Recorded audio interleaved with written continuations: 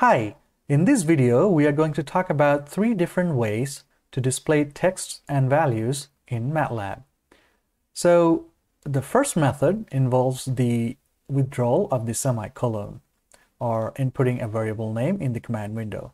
So let's just open a script. I already opened a script and saved the script with a name. You can save it in any name. And then I will define a variable. Let's define a variable named temperature. You can define anything, any other thing you want. And let's assign the temperature value as, say, 70. Now, if I put a semicolon here and run it, you can see in the workspace it still generated the variable and the value has 70, but it didn't show up anything. If we just withdraw this semicolon and then the temperature equals to 70 will show up. Now, even in the command window, if we type the temperature value, it will show up 70. So this is one way to display the text or any variable value in the MATLAB environment. Now, instead of defining a numerical value for a variable, we can also define a character or a string for a variable. Let's define another variable. Let's say the variable name is text. You can define any other thing you want, and the text should have a string or a sentence named hello world. Remember, you have to put the quote sign before and after so that the MATLAB knows this is a string instead of a numerical value. And now if I just run it, you can see it first showed up the temperature equal to 70 value, and then it showed up the text equals hello world sign. So whenever we exclude the semicolon, it just suppresses the command like this.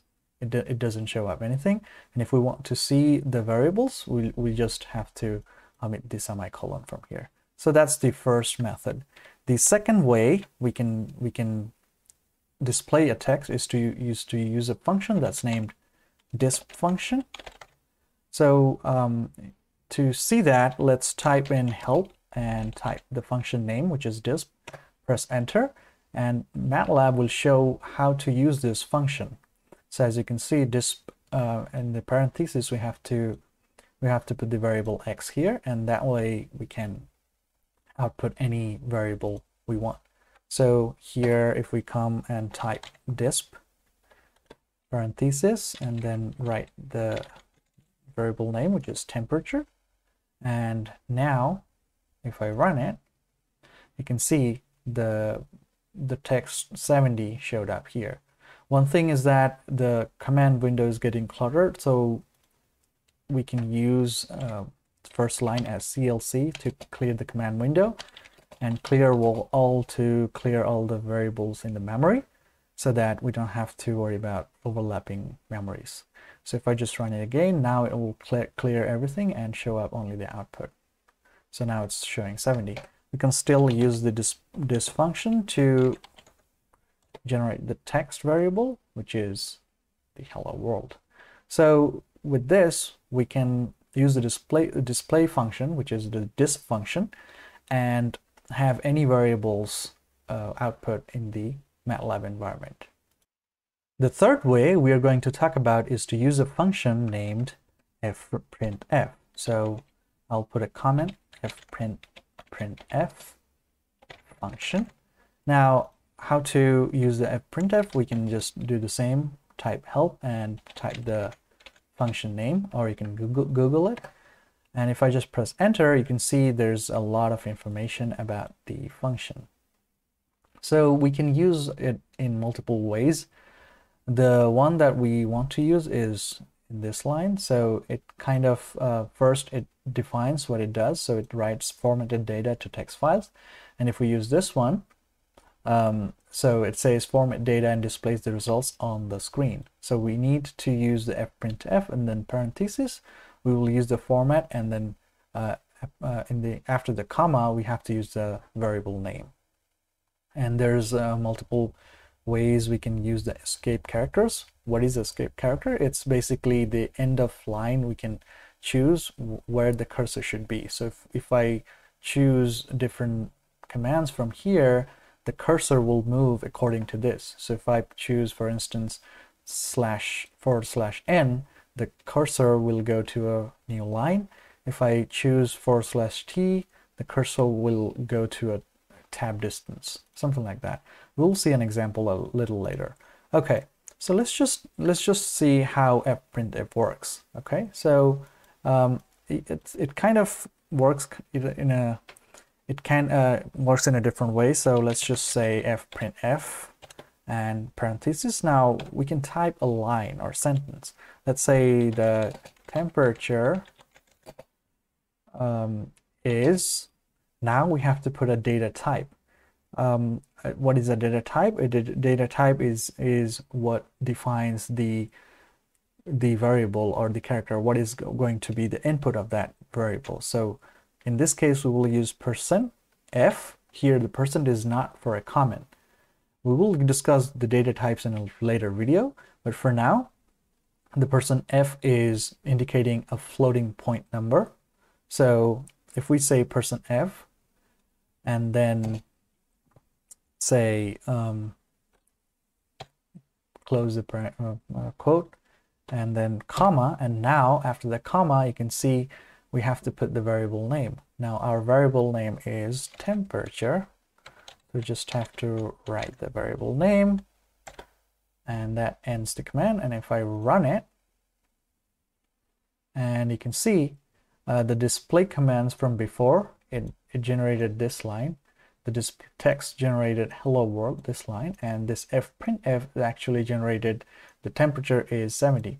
Now you can see the end of line here is kind of crammed and is here, so we can use those escape characters that we talked about. So if we use /n and run it again, you can see the end of character just went to the new line. So we can use something like that. And also another thing to remember is that we have used only a integer number, but here it showed up 70 point a lot of zeros. So to control the precision, we can use this trick. So like, how many places do we want to go? So if I just do let's say 1 decimal place, I can do 0.1 f, and that should cut it to 1 decimal place. If I want to have 2 decimal place, I can do that, and that will go up to 2 decimal place and so on.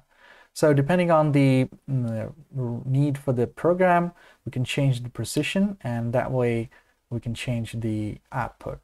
The other thing to notice is that we can also use other data types here.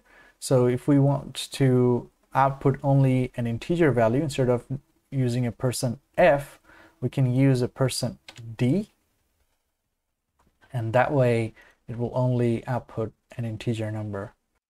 Now let's define another variable that can output the text that we have defined. So the text variable can be outputted in another fprintf file.